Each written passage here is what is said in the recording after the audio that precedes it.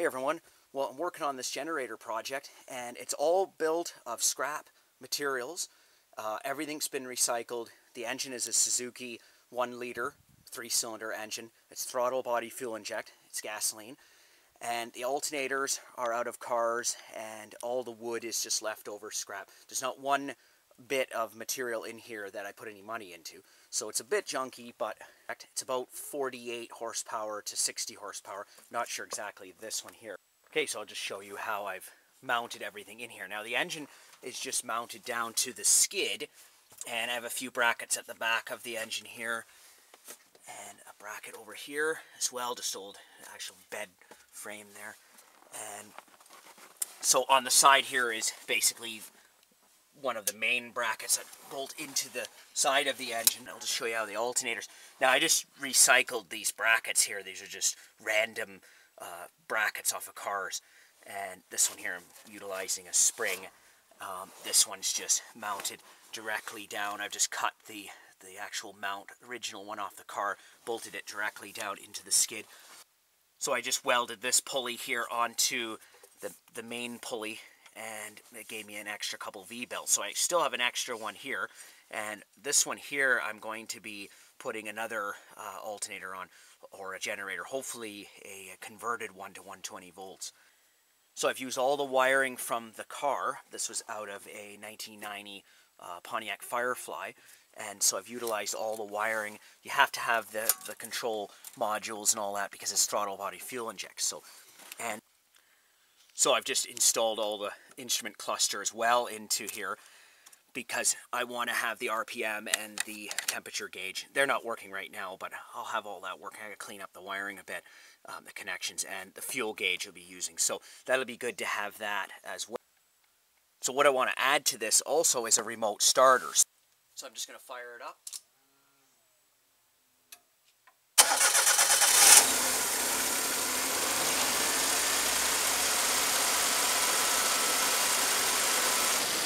Okay, so it hasn't idled down yet, but let's take a look at it and see.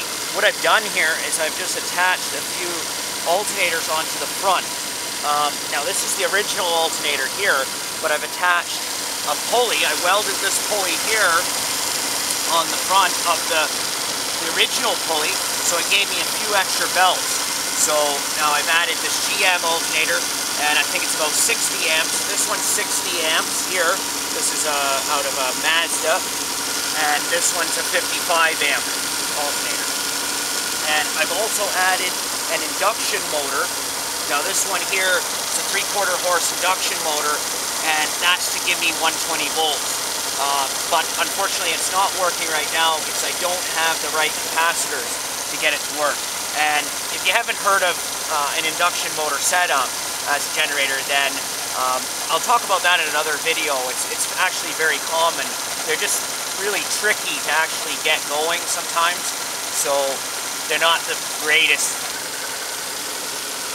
Okay, so it's starting to idle down, and the exhaust I just welded.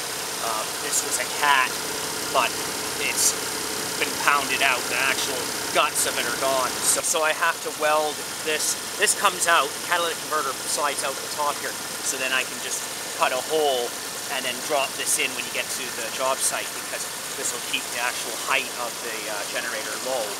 And I still have to weld this muffler onto the cat, so you can see it's leaking. So I put my hand around, it's even quieter.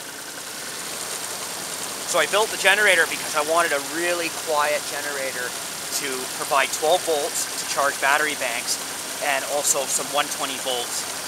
But I can just put some inverters in here or whatever and just get 120 volts off of that. So it's pretty quiet, there's no leaks. The water pump's good and sealed. And so what I have to do now is I have to put some insulation in here. I'm going to put some fiberglass insulation around the outside. And so there's still quite a bit of work to be done. So also, we can get some heat off of this as well. And I can just connect into the heater lines and run them to a heater core inside of the cottage or whatever, and then have a fan. So yeah, this is just all built from junk, scrap materials. and I didn't put any money into this. Everything is scrap, but you could build a much better generator if you actually mounted this down to a steel trailer or something. Use the rubber mounts of the engine so to isolate vibration. You could connect generators to it, 100 amp alternators. You could make a much better setup than this, but everything here was free, so that's why I built it this way. Okay, so to turn on this alternator here, what I'm going to do is just connect this wire here, and then I can just switch this on. And there we go, there goes that alternator. Got to get rid of this vibration, unfortunately. But you can hear how it lowers down the RPMs of the engine, right down. So that alternator now is working, it's charging this battery here. This battery's flat dead. So that one's charging right now. See here.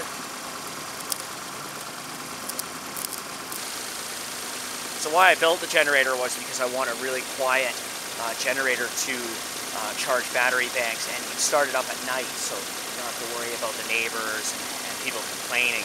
And I just don't like the racket of those portable generators. So I'm about 100 feet away from the generator, and that's with no insulation on the walls of the generator, no top.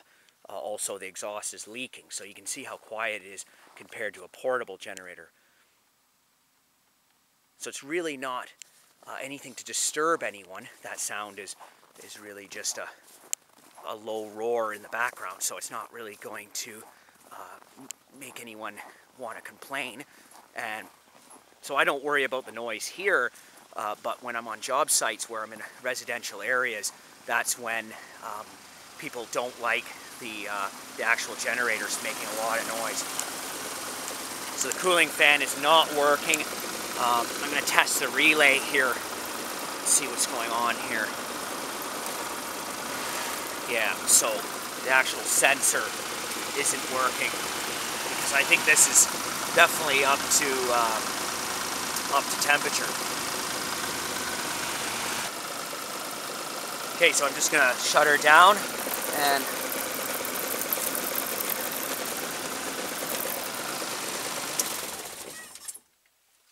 so if you're going to be putting together a generator like this, you're pretty well safe with the alternator setup. But if you're going to be using an induction motor like I'm using here setup, then you're going to want to be experienced in some electrical and understand the safety precautions, because there's going to be about 120 volts there. There could be more, and also you're going to have all these capacitors as well to actually maintain the field. So I fired the generator up. It's almost -20 out here. It's a pretty cold night, and I'll just show you the lights.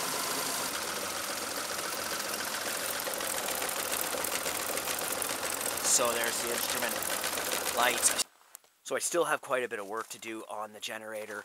I have to insulate it. I have to put a top on it. I got to build some doors for the front here and for the side as well, so I can access the pulleys and belts, and also the service panel here. So there's still quite a bit of work, and I'm going to make some more videos on it once it's fully operational and hooked into a battery bank. Well, thank you for watching.